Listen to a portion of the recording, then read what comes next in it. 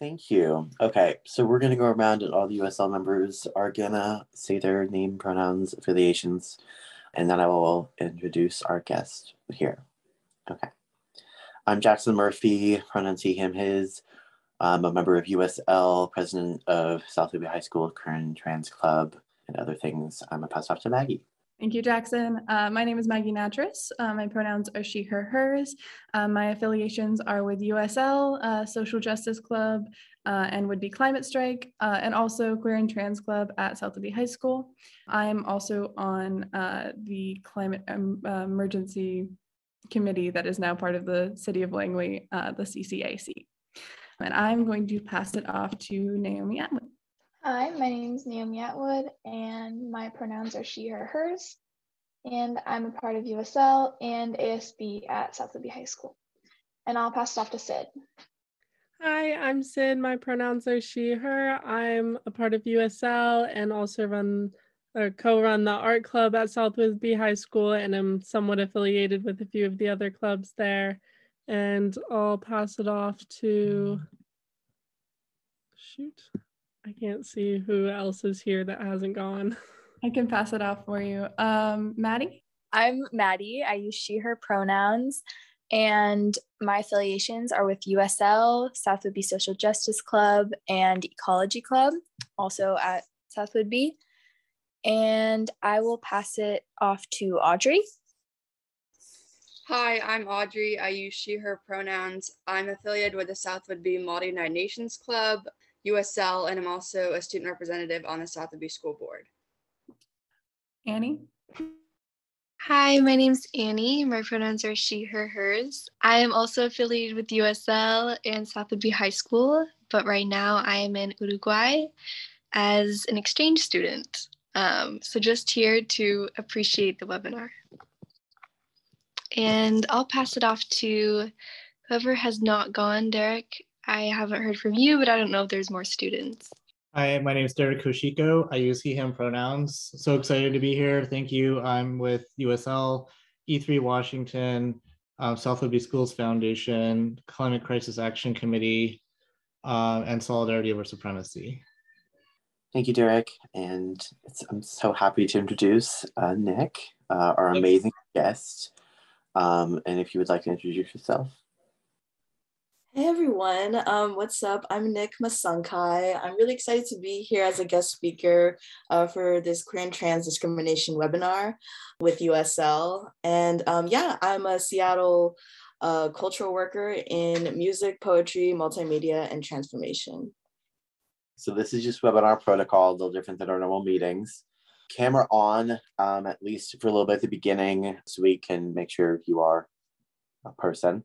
Please keep your mic muted to limit background noise, unless you're a presenter, obviously, and speaking. Please keep your name and pronouns in your Zoom name. I think most people have already done that. And just a protocol, if there's a disturbance, just turn your camera off.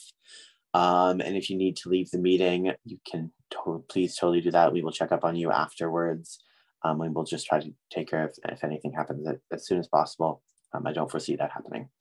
So most people know who we are, but just for those of you who might be a little less familiar, we're a student-led and organized group. We're focused on a range of social justice issues and fighting the climate crisis. And we started 2.5 years ago now. And we've done so much since then. Most of it, all of you know, including the series of webinars, which we will talk about in the next slide. Okay, so the first webinar series that we did last summer is the Patriarchy webinar series, and those are all on YouTube. And then this series, the discrimination webinar series, first was interdiscrimination, second was racial and ethnic discrimination, and this is obviously queer and trans discrimination webinar. And the first webinar in the series, interdiscrimination, is on YouTube. And the climate crisis webinar series is something we're planning for later this year. Thank you everyone for being here, and I hope you come to all the rest. Why are we doing this series? We're doing this webinar series to spread awareness about what discrimination is and how it affects our society and culture every day. And we hope these webinars will help our community be aware of discrimination and the ways to dismantle systemic discrimination. So we do want to have a trigger warning for those who are part of the queer and trans community. We are going to be talking about topics that will probably be difficult for you. And please feel free to leave the meeting or just turn your camera off of yourself if you feel triggered and you need to take a breather. And also we want to make this a space that you can feel comfortable and everything. So yeah, this is our privilege check. Many in this space are cisgender and straight or heterosexual, and so we would like you to please check your privilege in these topics and in this space to make this a space that is completely a safe space for the queer and trans community and to talk about these topics. Before you comment or ask questions, make sure you don't let your internal biases, if they're there, which affect what you're saying and not be hurtful. So thank you. And now we can go to the next slide. Okay, so we just wanted to get this out of the way early and make sure there's no questions before we move on to more complex issues. The definition of LGBTQIA plus and LGBTQIA plus. Yeah. So the first term is lesbian, non-men who love non-men, and it is not women who love women because it is inclusive of non-binary people and people of other genders. So yeah, and the same is true for gay, which is non-women who love non-women. And the lesbian flag is in the top left corner and the gay flag is in the top right corner. And then bisexual is attraction to more than one gender, and that is in the bottom left corner. And transgender is an umbrella term for differing gender than assigned at birth. And this we will go into more later in the webinar, and that is the flag right to the right of the bisexual flag. The next term is queer, and this is an umbrella term for differing a non-heteronormative attraction. So yeah, and that is the flag that is right next to the transgender flag. And yeah, the intersex person is a person who's born with a combination of male and female biological traits. And this is actually a really common thing in our society, and their flag is right next to the queer flag.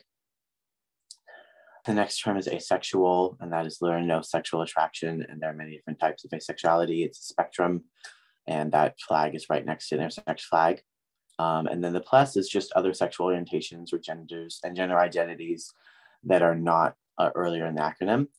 If you are curious about any specific term that I have not gone over, you can Google it. All of the information is out there, and we will also define a lot of them later in this webinar.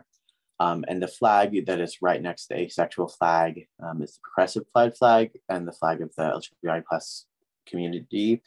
Are there any questions about what that last slide, just so we have no wonderings moving forward? And you can either put them in the chat or raise your hand if you have any questions. Okay.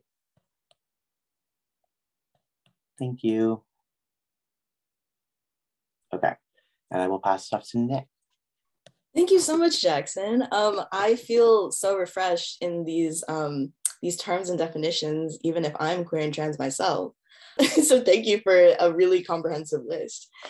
And yeah, so I just wanted to, throughout this webinar, I'm going to be sharing a couple poems that illustrate exactly kind of why we're here and what we're talking about. You know, there are a lot of facts and definitions and statistics and things like that. So I'm here to deliver kind of the artsy side to just illustrate what this all means and why we're here.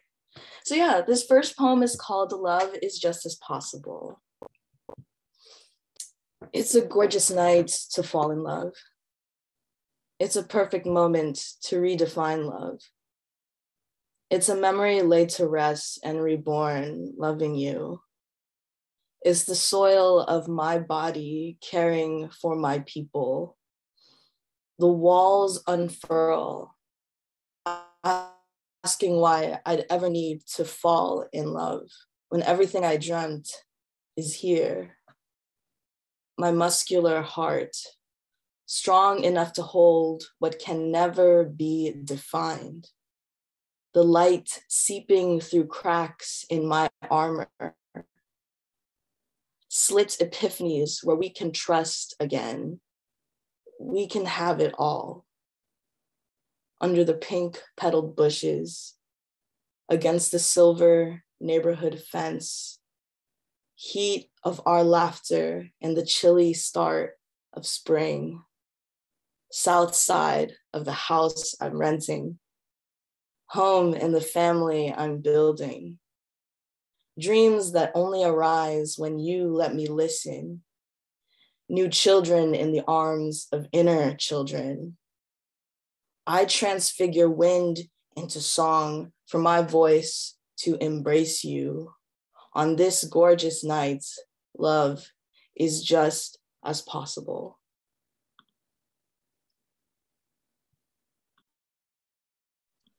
Thanks y'all so much. If y'all have any feedback or feelings that you want to share after I read any of these poems, I'm not going to expect like applause or anything because we're in like a webinar. But yeah, thank you so much, Julie. Yeah, so if you want to comment or anything, go ahead and put it in the chat and we can like shout it out or whatever if there are any questions and stuff. But yeah, let's continue on with the presentation. Thank you so much, Nick. That's so amazing. I'm so excited to have you here just again. Okay, I'm gonna move on as those reactions keep coming in. So I just wanted to go over some current events around the LGBTQIA plus discrimination, and because I thought they were really impactful. So this first one is just a world map of the protection and criminalization of LGBTQIA plus people. And I thought this was really impactful, at least for me, to see how few countries have constitutional protection for LGBTQIA plus people, and also how many have way harsher punishments for being LGBTQIA plus.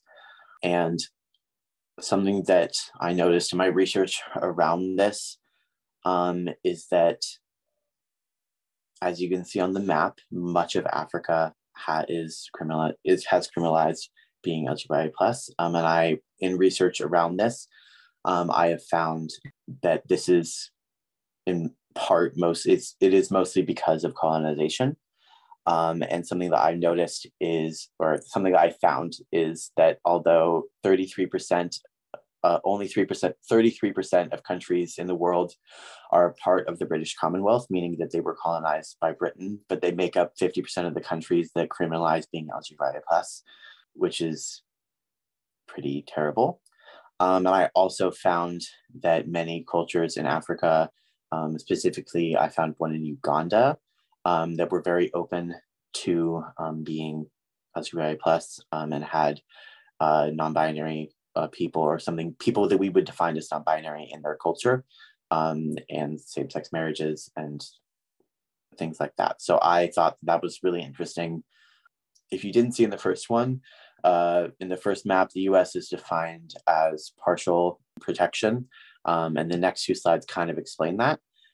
So this is conversion therapy is therapy that, or it's forcing queer and trans youth, trying to force queer and trans youth into being, forcing them into a heteronormative society and in gender roles, and just trying to keep them the way society wants them to be.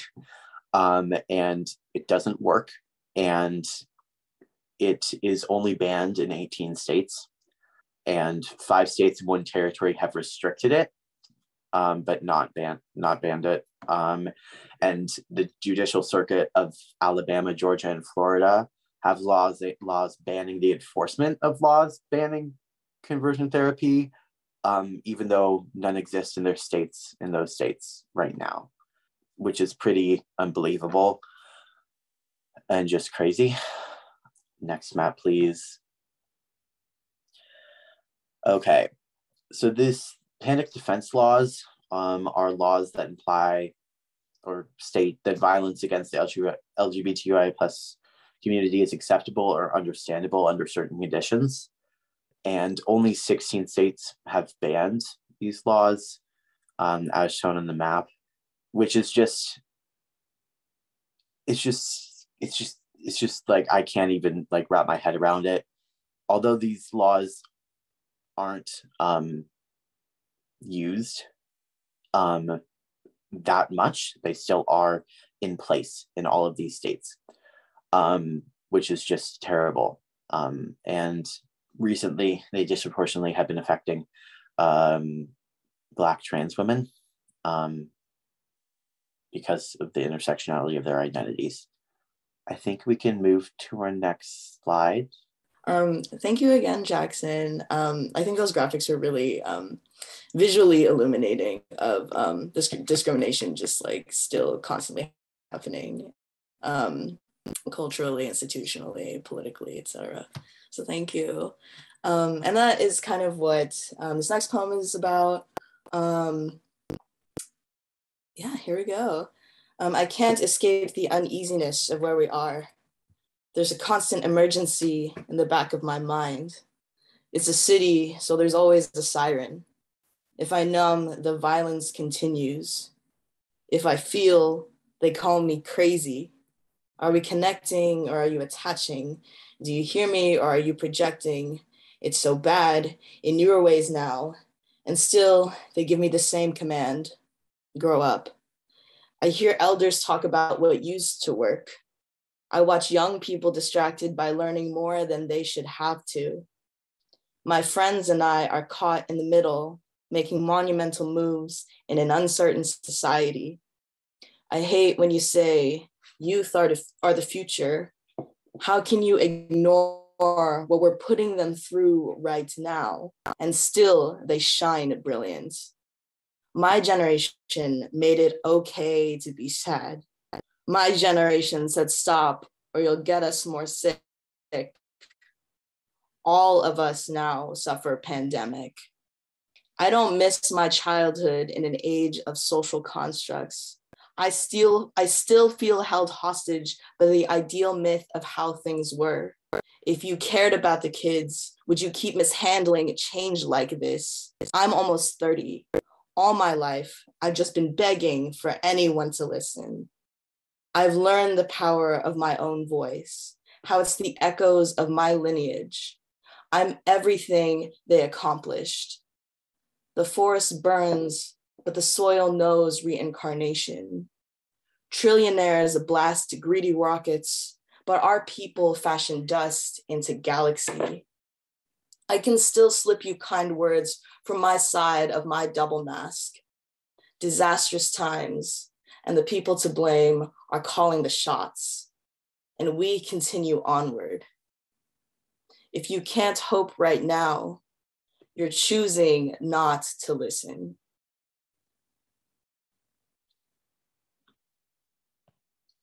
Thank you so much, Nick. And yeah, again, if anyone has any feedback, feel free to put it in the chat.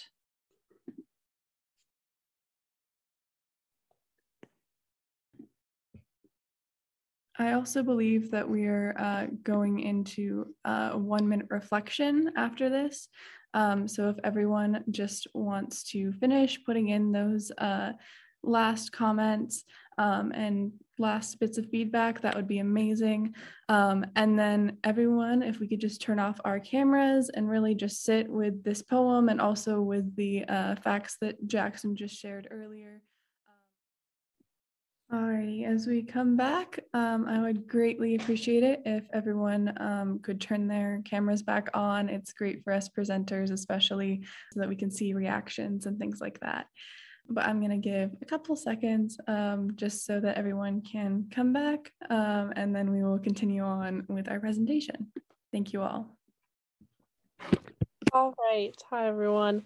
Now I'm going to be going over 4 different types of homophobia that are often seen in our society. The first being personal or internalized homophobia.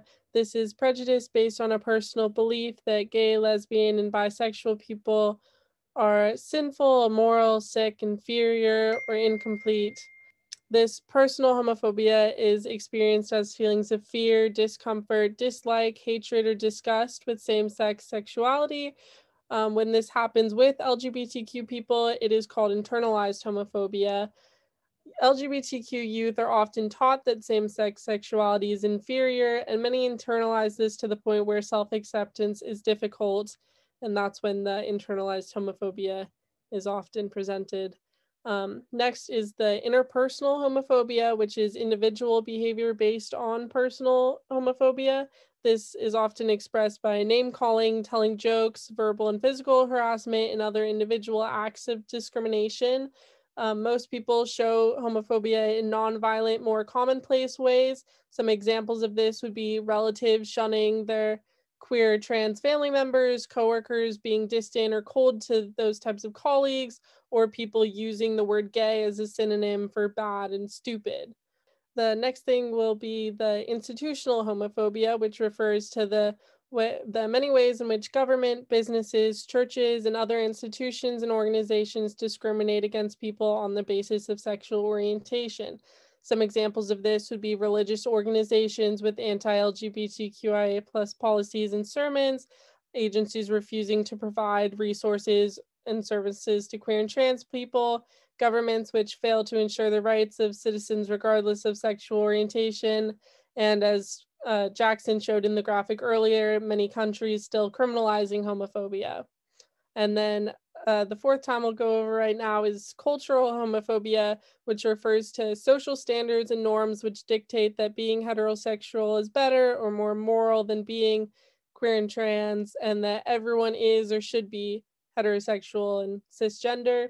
An example of this would be in TV and movies, how it mainly shows heterosexual and cisgendered characters. And then often when LGBTQ characters are portrayed, they're unhappy or overly stereotyped. Go back to Nick. Thanks, Sid. All this information is making me so refreshed in like my own like culture and everything. So thank you. Thanks, y'all. Yeah. So this next short story I'm going to read is kind of explaining in my childhood how cultural and institutional homophobia affected me and had become a trauma, because I still think about that today. So yeah, this is Impossible Wedding. Impossible wedding in a young brown girl's head. She once aspired to golden bands on ring fingers. Her secret lover knotted a hand-woven friendship bracelet round her wrist before dance class. Her first love was also Filipino, so they'd practice pronouncing mahal kita over middle school phone calls to each other's landlines. I love you. Hi, Mrs. Masangkai, this is A. Can I please talk to Nicole? Good evening, Mr. H. May I please speak to A? This is Nicole. Soon, we didn't need the home phones.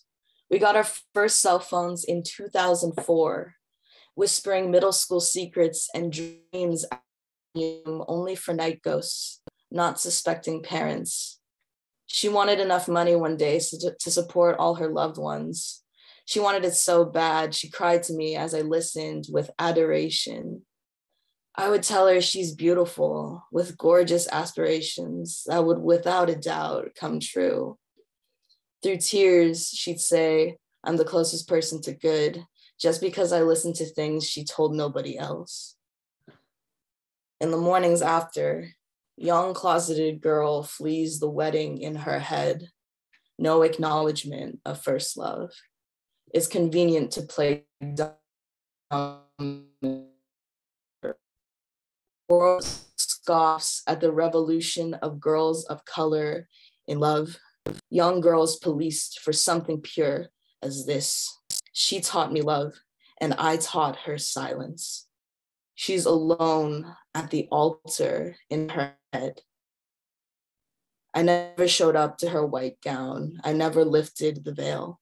Which one of us really hid behind veils? Before my family moved across the country, I finally told her that I loved her, backstage before our last dance recital together. That was our last moment alone. That was the last in-person truth I offered. I squandered the love of my life. Whether marriage or fantastical lie, everyone else got access. I just wanted the impossible in vain for us. It's always a mistake to fight for a cause alone. A friendship bracelet falls off a brown girl's wrist. It grants one wish to come true. I hope she found a love better than mine. Thanks, y'all. Thank you so much again, Nick. It's really powerful. And thank you for sharing all of your amazing poems and the personal labor that takes. Thank you so much. Thanks for having me here. As I'm down to take questions about that poem or short story. And if you, in kind of molding your questions, if you have them, kind of think about how I'm talking about, again, it's institutional and cultural homophobia. And the specific institution I'm talking about is the institution of marriage. So yeah, if y'all have any questions about institutional homophobia, cultural homophobia, or just nice words, that's very nice. Thank you all. But yeah, let me know. Oh, okay. Y'all are just very sweet. So let's just we can keep moving on, I think. Okay. Also, before we do move on, if anyone had any questions about the slides that came before this is also the time to ask questions now. But yeah, I can also start if everyone's good on their end. All right. So we're just going to go over types of homophobia just in a bit more, I guess, broken down way. So give me 1 second and then I will jump into this. So there are multiple different types of homophobia. Some are more severe than others, but they all do have impacts and they all can be categorized under homophobia in general. So unintentional homophobia is someone who was, say, exposed to queer relationships or knew someone in their life that was queer but didn't really fully dive into working with their own internalized homophobia, or they're just going off of stereotypes that they know or assumptions that they've made. Honestly, this is the most common type. And if this person or any people who fall into unintentional homophobia wish to be educated, they can be, but as soon as they avoid that education, then it falls back under intentional homophobia. It could also be someone trying to speak out on a topic, but they don't understand fully what they're talking about, or they just misunderstand and misstate. And this is under the messing up category that I'll go over later. Then there's intentional homophobia. So this is people against queer individuals, trans individuals. They don't think that queer people should belong in public or should be allowed at all. They say very derogatory things and may think that queer people don't need equal rights or opinions. They don't like it when queer people are seen in the media. They think that queer people are shoving it down their throats and prefer people to stay away from them if they identify as queer. And then there's outright malicious homophobia, which is open aggression towards queer people. They go out of their way to put down gay people, scream it from the rooftops, may or may not threaten or harass them, but use incendiary language such as slurs or anti-queer ideas or ideals to show queer people exactly how they feel about them. And again, I'm going to go under messing up. Just take note that some of these have different various severities again, but they all do fall under homophobia. So there's messing up. Key point here is that you have good intentions, but you end up being homophobic. Just different intentions causes an entire different thing to happen, it to not be labeled as messing up, but it's still, again, homophobia. There's also standing by. So see homophobia happening and don't stand up or challenge it. Now this one has quite a few caveats to it. Not everyone has the presence of mind to speak up in the moment, especially if they're taken by surprise. And not everyone has the emotional energy to address homophobia every time they see it, especially if they're queer and actively hurt by it. And not every queer person is required or should have to be an activist, especially if it's just their identity in the first place. So standing by does fall under homophobia, but of course there are some cases when it's just not safe to actually speak out against it. And yeah, just take these to heart as we continue on with this presentation. Sid, I think I'm handing it back to you. All right, thanks, Maggie. So one of the main causes of homophobia is the spread of misinformation and myths. Many people are taught from a young age that heterosexuality is what is considered normal and any other identity is wrong. But LGBTQIA plus people have existed throughout the world for all of history. In order to make more queer identities accepted and normalized, we must continue to spread accurate information and educate people on this community and the discrimination they face. We encourage you to take the information you're learning today and share it with others to help promote a more accepting environment. Move on. Some other discrimination terms that you might hear and be less familiar with. Obviously, we've been discussing homophobia, which would be the dislike or fear of gay people. And then biphobia is the dislike or fear of bisexual people. And then aphobia and acephobia is the same thing, but applied to people identifying as asexual. Arophobia is the same thing, but specifically with people who identify as aromantic, and transphobia is with people who are transgender. So that just breaks down some of the other terms and what sexualities and identities they correlate with. And then next slide. I'll be going over a few different common misconceptions that people frequently say and why they are not true. The first being that being queer is a choice. Sexual orientation is being seen to be influenced by a mixture of genetic and environmental factors and is not something anyone can control. Reparative or sexual reorientation therapy has been rejected by all the established and reputable American medical, psychological, psychiatric, and professional counseling organizations.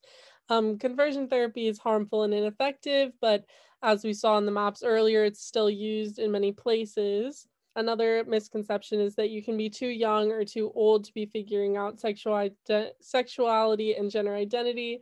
Many LGBTQIA people know that they're attracted to members of their own sex at an early age. Others learn much later in life. There's no specific age that these things happen at. Can go on. Another common misconception is that being around LGBTQIA plus people or having access to information on homosexuality endangers the well-being of children. Learning about or spending time with people who are LGBTQIA plus does not influence the sexual orientation or gender identity of minors, nor does it harm their well-being. And the last common misconception I'll go over is that LGBTQIA plus people are dangerous to children, and there's no link whatsoever between these identities and child abuse. Evidence shows that LGBTQIA plus people all over the world, just like straight and cisgender people, are good parents, teachers, and role models for young children. So if you hear any of those misconceptions, they're definitely not true. And we can move on. Thank you, Sid. I think it's, well, this next poem is kind of illustrating, I think, one of the root things for so much homophobia and so much misconception about queer and trans people is a lack of projecting, a lack of love for self from cis folks, from straight folks. And because they see, like all the presenters here are, I think, queer and trans, and I think it's not just up to us to love ourselves, it's also we have to love each other. I think that's what social change is for. Love is social. So yeah, that's what this next poem is about. If you are to be in my life, you will love yourself. And with me, you will celebrate my love from my own self. And then, and only then, will I get to love you. It is legitimate not to, but I am done bearing the casualties of self-pity turned violent. So if that's where you are, turn around right now. My power is seeing yours. And if you deny your own force, there's nothing else I can do but protect myself and move forward. I have always known someone else's hands on my body because they chose not to remember they had their own. But now it is my time because it is also your time. And if you think you can steal that triumph from me, bring me back down to the underbelly of wound again. After all the tooth and nail, I scraped bone dry bleeding to birth myself into a truer form. I did not crawl through violation and sweat, journeyed on hands and knees to be mocked by your own fear of yourself. Only if you confront the doubt of who you are before change, and it need not be perfect or brash or strong today. I have seen so many discover in the quiet curl of caving into oneself weeping, and then the next day, a beaming struggle, not conquered, but at peace. It looks so different for everyone I meet and get to cherish on whatever level. Each confrontation of personal fear is as unique as a face. When you can square yours to the mirror, or the past, or the dream, or just me, I can tell you are ready for me to hold you. Thank you all. Thank you so much, Nick. And we're gonna go real quickly into questions again for this section, specifically ending now homophobia. And I think that was a great way to wrap that up and translate into this kind of next section going into transphobia. So thank you so much for sharing out. And I do think that we have a couple questions that were posed in the comments. So I'm gonna look into those right now. And then if you have more, please feel free to ask. And again, we're ending the section specifically on homophobia. So if you have questions that are tied to that, now would be the time to ask. Alrighty, so for all of the presenters here or anyone of the youth members here who want to answer, there was a question wondering about the use of the word gay as a broad term overall. So you don't hear lesbian used as much, but instead the gay community, for example. So can somebody speak to why that's used in general? Jackson, go ahead. Honestly, I'm not sure why lesbian is used less than gay. My assumption is it could be a connection to patriarchy and centering the male figures in the community.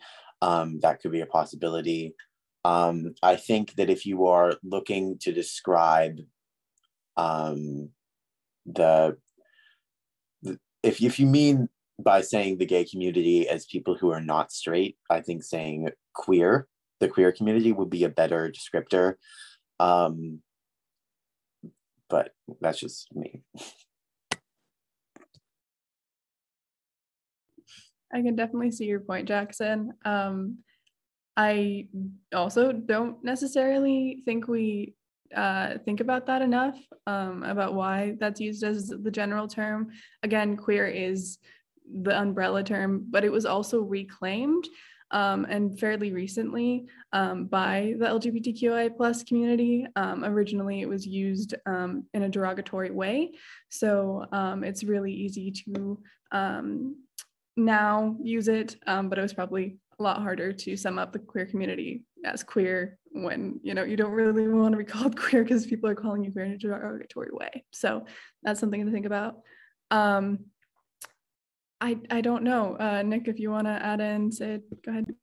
Yeah, if you guys haven't seen the chat, that is another good point that Victoria Bell brought up, that one reason could be because it's only one syllable, and so it's faster to say gay than lesbian.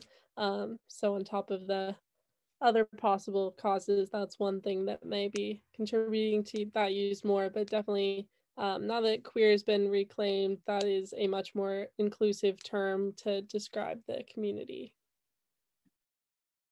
I think the last thing I'll add to that is just echoing what everyone else said, and the thing I would add is that I think it's not, it's almost recategorizing certain identities that are just different from the norm when it comes to gender and sexuality. Can kind of be like, we have a lot of letters already. It's a lot of the LGBTQIA plus, right? There's already a plus. And I think, yeah, gay community can be sometimes an easier thing to say, but I think it's more, perhaps we can go beyond naming folks that are in the margins and rather have those marginalized values be kind of a new paradigm of like how we could think about love and gender and sexuality for everyone. So it's not kind of like tokenizing a community, things like that. So yeah, there's that too. Yeah, absolutely. Thank you for that, Nick. Someone else put in the comments, I was wondering if we could touch on homophobia inside members of the community. Example, queer people being lesbophobic, homophobic, biphobic, etc., even when they're proud of their identity. I think this is definitely an important topic to touch on. And I also know that, Sid, you touched on this a little bit. So if you'd like to elaborate, you're welcome to. I can also take a stab. Up to you. Yeah, I'm sure you guys can say more onto it, but like I said previously, that like interpersonal homophobia can be seen by members of the LGBTQIA plus community often when they're projecting their own self-hatred from, or I didn't mean interpersonal, I meant internalized homophobia, but it can be projected as interpersonal when they're at the point where self-acceptance is difficult and not accepting themselves makes it harder to accept others in the community as well.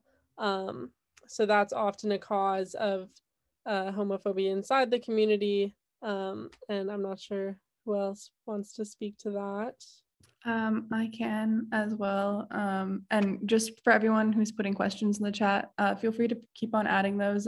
We might have a couple people answer them in the chat, but we are going to have to wrap up pretty soon just to keep on going. But yeah, I think it is definitely part of internalized homophobia. It is that internalized stigma of like, oh, being gay or being queer is not the norm, it's not right, things like that. But I also know that, for example, biphobia is specifically around queer people feeling that people who are bi are not queer enough.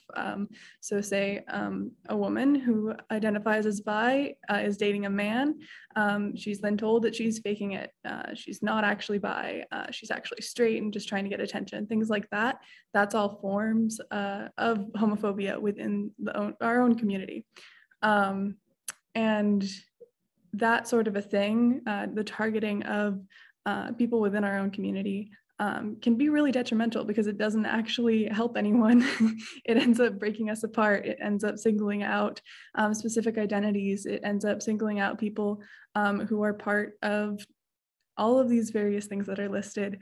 And we don't actually end up growing stronger or working with each other or supporting each other or having a community that we can fall back on, despite the fact that we're already targeted by people outside our community as well. So just something to think about overall. Anything to add to that before we move on?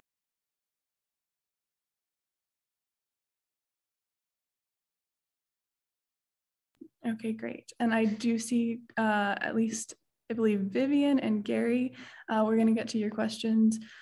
So what Vivian asked, what can I or other cis humans do to support those who are experiencing homophobia? What is the best way to understand and keep up with information presented? LGBTQIA+, the letters keep getting longer. Some are new to me, so I'm sure others in the broader community are not tuned in as much as others who are supportive of learning more and standing witness as we stand by. Does someone want to tackle that? I can speak to that a bit. What I personally believe is the best way to support and combat homophobia, first of all, is educating yourself and spreading accurate information. Gratefully, the internet has a lot of accurate resources on these topics, and so being able to recognize where good information is presented.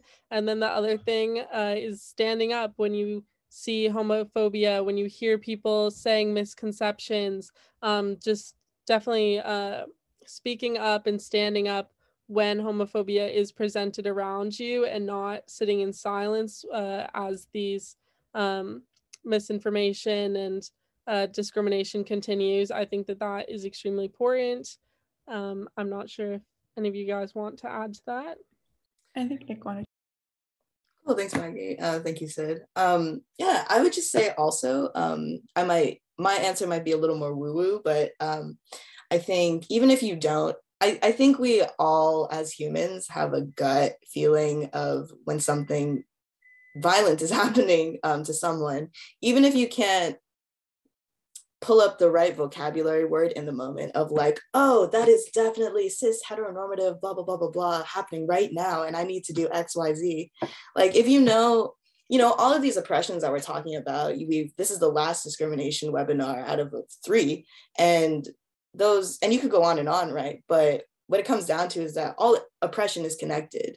So if you see violence happening to someone because for whatever reason, then it's important to do something about it.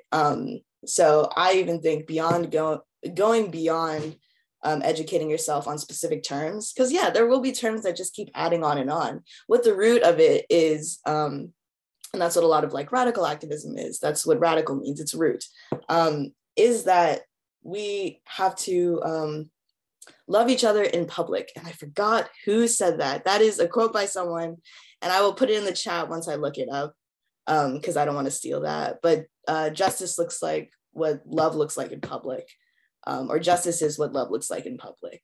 That's what it comes down to, even if you can't get all the vocabulary words down and everything. Just be respectful and love yourself so that you can love others too, and vice versa.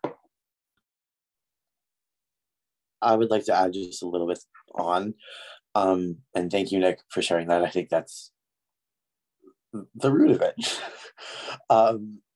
I think one thing that you can do, because if you aren't going to go out and learn, you don't have to go out and learn every single term out there, and the intricacies of every single identity. But if someone tells you something, like if they tell you their identity and how they either like they want you to address them or how they are, believe them and do not question them, even if it's something you haven't heard. And do not, and if you want clarification, you can look it up. Google's amazing. But don't like grill them on their identity and who they are in the moment. Just be like, cool, and go, move on. It's not a hard thing. The other thing is, don't rely on queer people to then give you all the information on their sexuality. Like, they don't have to explain to you or come out to you. It's part of who they are, and they're definitely able to do that if they feel comfortable, but that's not your decision to make. So yeah, no, completely echoing what you said, Jackson, and thank you, Nick, too, as well, for your input there. I do think that we had one more question, specifically Gary asking about how about the rainbow? I don't necessarily know what you're talking about, but if anyone wants to take a stab at this, you're welcome to, or Gary, if you can clarify in the comments, that'd be great. I believe he was talking about, when we were talking about the phrase gay community, and as a replacement for that, for just like the queer and trans community. Just thinking about rebranding ideas. I think we mentioned love people. That's a little, the hippies are against that. That also but the Rainbow Coalition, from that generation, if you don't like what you're called, rebrand yourself. Yeah, I also think just because we are everywhere, spread across the world, it's a little hard to rebrand. And I think so. Yeah, but yeah. Is it okay if I add to that? Yeah. Cool, thanks. So the thing is, there is a balance, right? So yes, I did just give a woo-woo. Yeah, love is this, and the root of it is love, blah, blah, blah, blah, blah. But the thing is, love is so depoliticized the way we talk about it, but unfortunately, it is actually a very politicized thing to do. We have all these oppressions happening, not only socially, but politically too.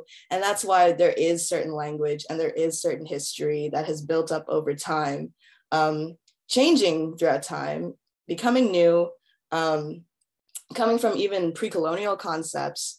And it's not, and it's unfortunately not as simple as rebranding.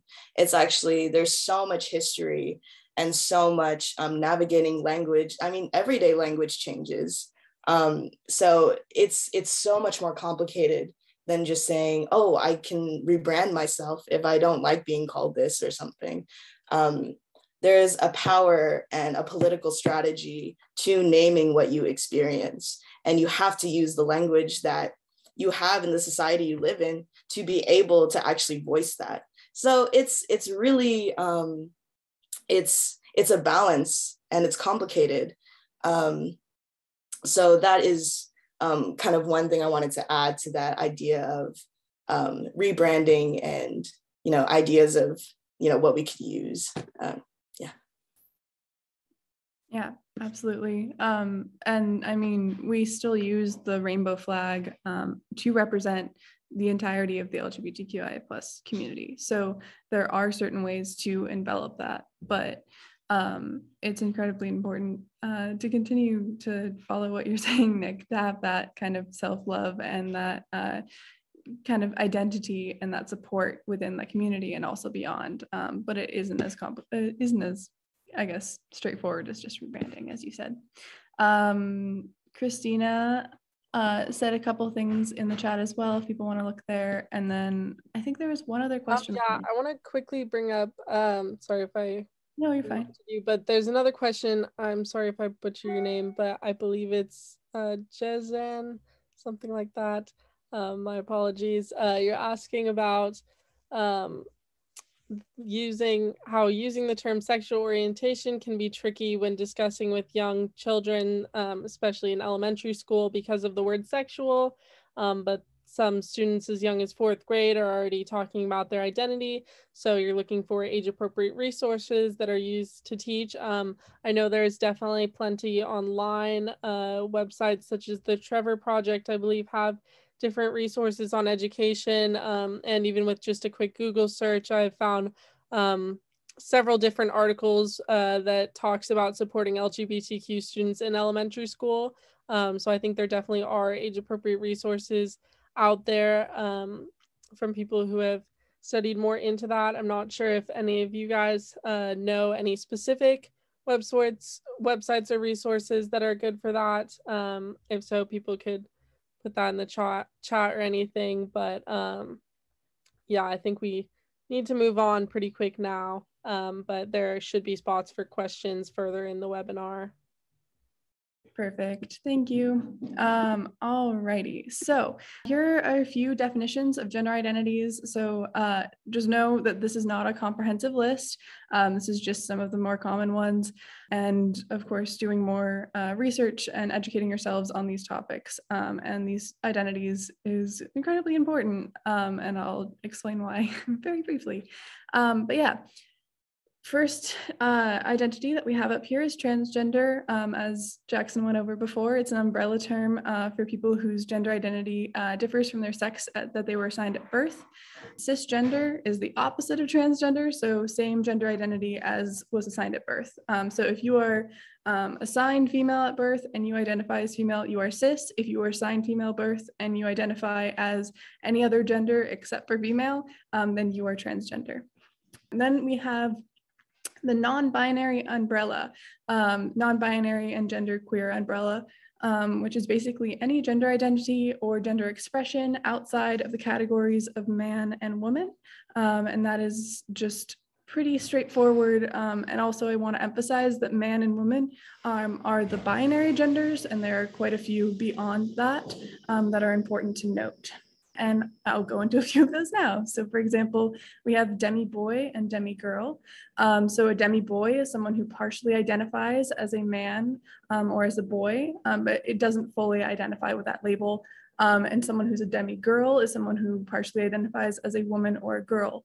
And a demi-boy could be someone who is assigned female at birth, but identifies as a demi-boy, or they could also be assigned male at birth and identify as a demi-boy. And we'll go into that a little bit more later on as well. And there's agender. So agender is, first of all, not a gender because it literally means a person without gender. It is simply trying to conceptualize what these people experience, but it's pretty straightforward. They just don't identify with a gender. They do not have a gender. Then we have bigender, so someone who has two gender identities, either simultaneously or varying between the two.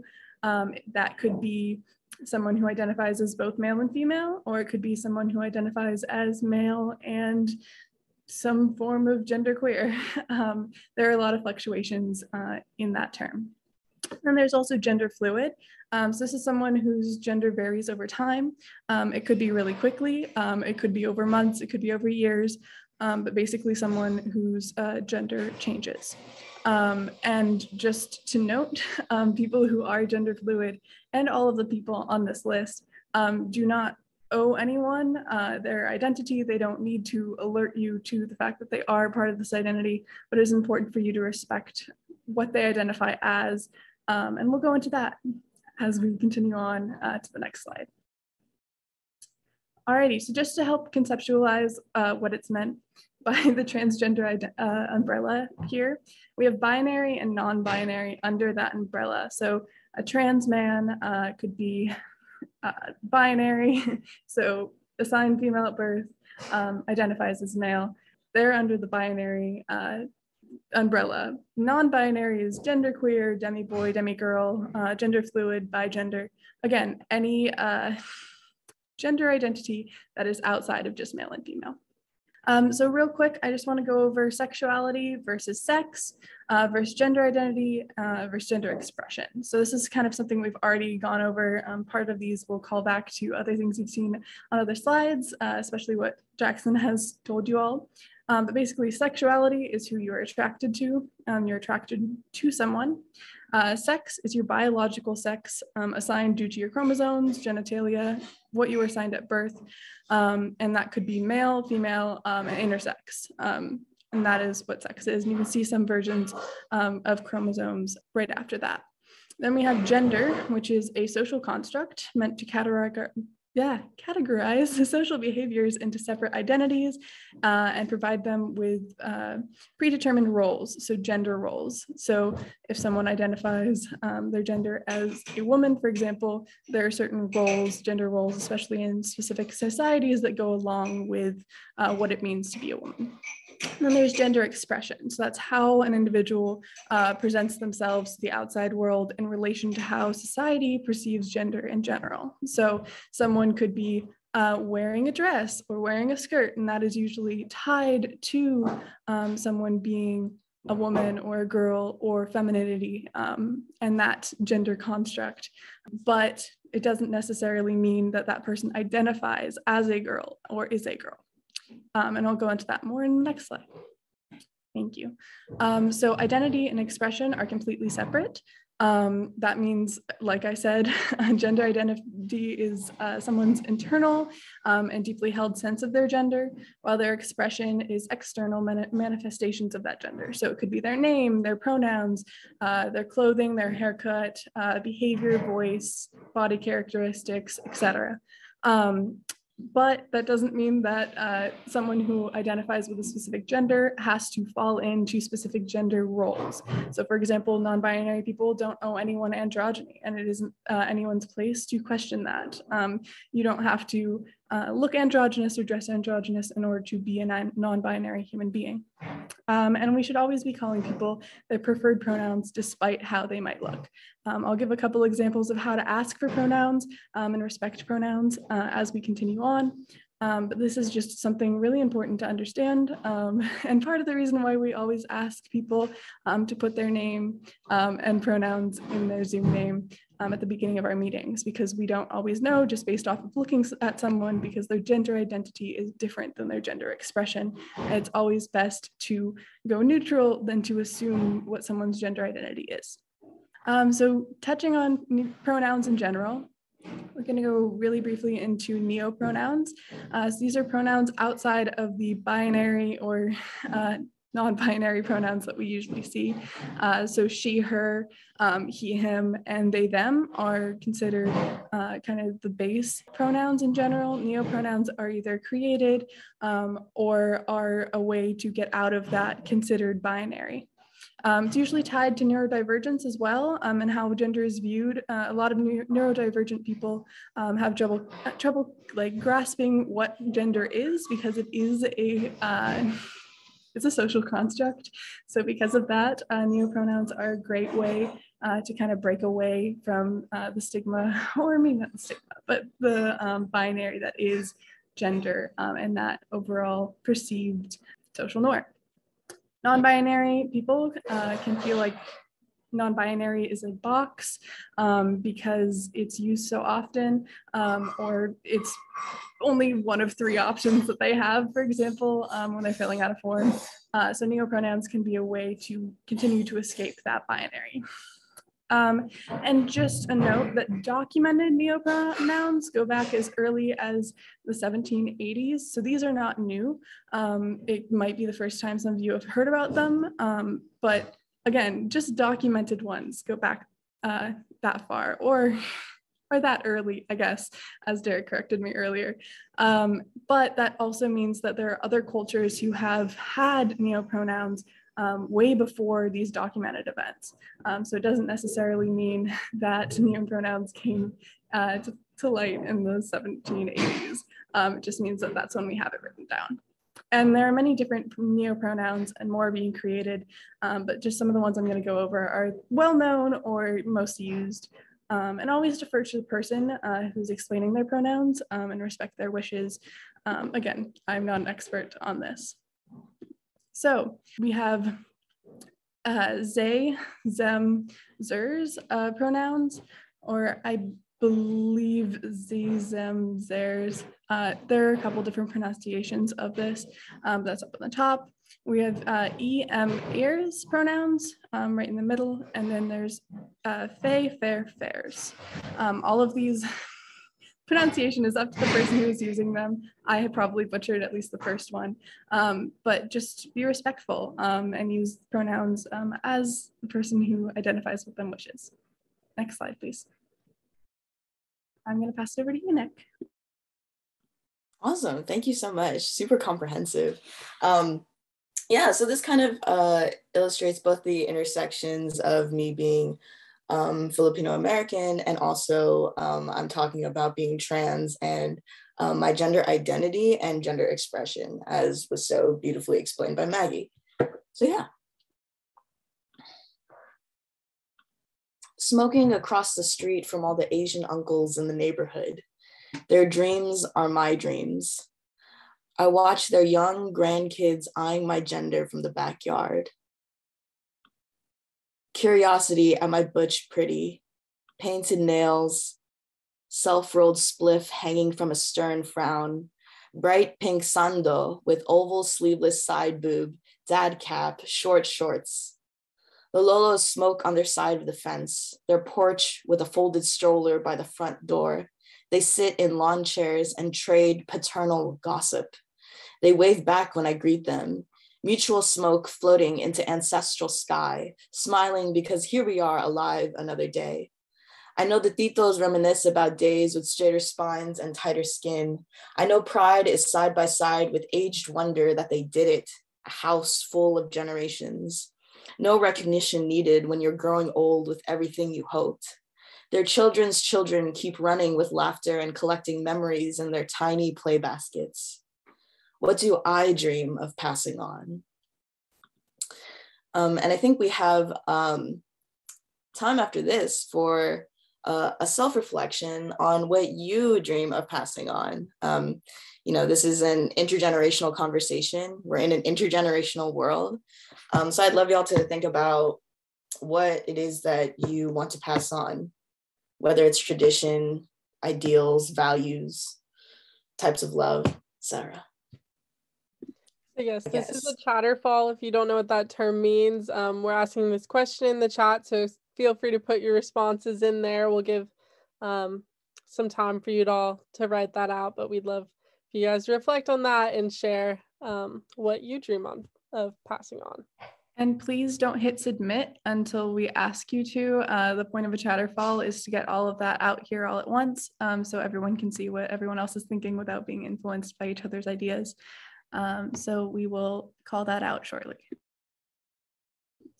Alrighty, I'm gonna count down from 3 to 1. So 3, 2, 1, please hit submit.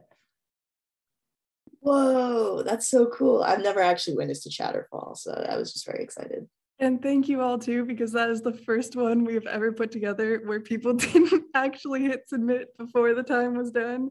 So I'm so proud of all of you. Good job, everyone. Oh, can I read these out loud real quick?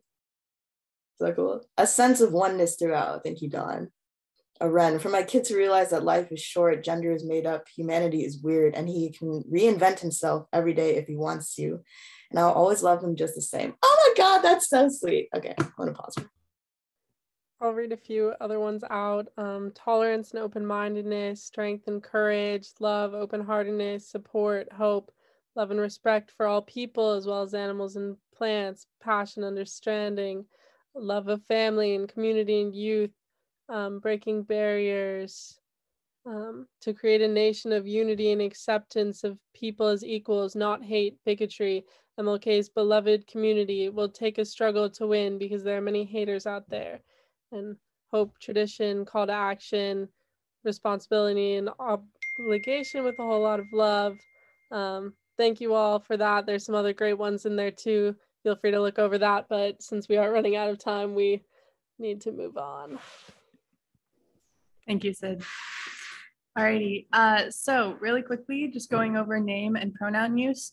So we're gonna emphasize the fact that we should normalize asking for a name and pronouns as soon as you first meet someone. So for example, if you say know someone for longer and they tell you that they identify as one of the gender identities I've told you about, definitely ask, what pronouns should I use? If it seems rude to do that to someone who maybe didn't come out to you and you don't know very well, one great way when you're first coming up to someone and introducing yourself is just to say, hi, my name is fill in the blank and I use fill in the blank pronouns. How about you? And that's just a great way to start off showing that, first of all, you're an ally, you understand what pronouns are, you understand how to use them, and then also acknowledging that they have the chance to give it to you and tell you their pronouns without being, I guess, feeling like they're more of a burden by having to take you aside one-on-one, be like, hey, these are my pronouns. Just something to think about. Another thing is that quite a lot of people use name tags, especially customer service workers, anyone who identifies as some sort of genderqueer or just is part of the LGBTQIA plus community tends to know what pronouns are and will wear little pins. So please respect those pins if you do see them. And then always use a transgender person's preferred name. If someone tells you, hey, I'm changing my name to this, or I would like you to refer to me as this, please respect that. Always use preferred pronouns. If you don't know the pronouns, again, you can defer to using they and them. It's an easy way not to misgender anyone until you know them more. And this can be really hard because one of our first kind of go-to things is to assume someone's gender identity based on how they look or how we perceive them. But again, gender expression and gender identity are not the same thing, and thus are very important to understand that they are different. And not using preferred pronouns can be very harmful, especially to people who use gender identities that are outside of the norm. It can feel kind of like you're hitting them with a brick, both physically and mentally. So it's incredibly important to respect those pronouns and do your best to correct yourself if you do mess up. Again, you don't have to make a big thing of it. It doesn't have to be a huge apology, but just say, I'm sorry, move on, don't make it about you, and hold yourself accountable. So practice their pronouns when you're away from them. Try to do your best to work it into your everyday language, that you use these preferred pronouns and that you continue to support the people in your life who do go by different pronouns. And then a couple things about etiquette in general. Do not refer to transgender people as transgenders or a transgender. Refer to them as transgender people. Do not refer to transgender people as biologically male or biologically female. For example, if there's a transgender woman, refer to her as possibly assigned male at birth. If you absolutely have to, talk about what sex she was assigned at birth. Try to avoid that harmful language that, again, makes it seem as though transgender people are not actually valid. So again, biological male and biological female is incredibly harmful, and please try to avoid that language. And I will put a good resource in the chat if you do want to look up a couple other bits of language that you should try to avoid. But in the meantime, I'm passing it over to Sid. Okay, I'm bringing up a very important topic too. Another trigger warning, talking about some mental health issues and suicide, but this is something that very much affects the LGBTQIA plus community. So definitely just want to bring up that being queer and or transgender is not a mental illness or emotional problem, and being LGBTQIA plus does not cause someone to be mentally ill. Rather, social stigmatization and prejudice contribute to health disparities in this population, which can include emotional and psychological distress and harmful coping mechanisms. Some stats from a Trevor Project survey, I believe this was from the 2021, they do it every year, is 42% of LGBTQ youth seriously considered attempting suicide in the past year, including more than half of transgender non-binary youth. 75% of LGBTQ youth reported that they experienced discrimination based on sexual orientation or gender identity at least once in their lifetime. And affirming transgender non-binary youth by respecting their pronouns and allowing them to change legal documents is associated with lower rates of attempting suicide. These stats were from the Trevor Project survey, and they also have many others that follow these same lines. Feel free to check out those resources because it definitely illustrates that the role that discrimination can play on especially youth and other members of the community when in regards to mental health. Cool. Thank you all. I'm going to close this my poem set with this last one, kind of about the times that we're in now with regards to COVID and all of the intersecting oppression that's happening right now and ageism. So yeah. A house booms with millennial Gen Z laughter in the second COVID winter. I can't tell why I fear food this time, but my homies feed me all day without question. I drive my oldest housemate to work and we sing to music in my car. We talk about family and the holidays, and though it's hard for me to cry, I tear up. I hold my childhood friend's hand while taking wrong turns, driving us to the airport. We weep and grin. Two almost 30-year-old Filipino-American trans kids embrace before one's flight back to New York and the other's drive home. First generation inherits goodbyes. Trust is believing we will see each other again. When I get back, my early 20s housemate rolls us a J, and together we figure out how to grow up while everything is ending. A pair of spirits gather to watch the sunset at 3 p.m. and trade secrets. Sweeties comfort me, send nudes, another Tinder match, another bad Lex poem. Night falls onto our gay porch. Steam rises like an apparition from my cup of detox tea. I drag my cig. They cancel each other out. Survivor lives on, post-traumatic. Every generation inherits an aftermath. So boomers, why call our time inadequate? A tired poet lays in bed, confesses by thumb onto notepad phone screen. Cultural worker meditates on the day, their people, the depth in every passing minute shared. Committed to presence where some have to numb. Musician falls in love with every existing voice. Artists can only tell stories they know. I live to write for us all. We came of age as love was changing.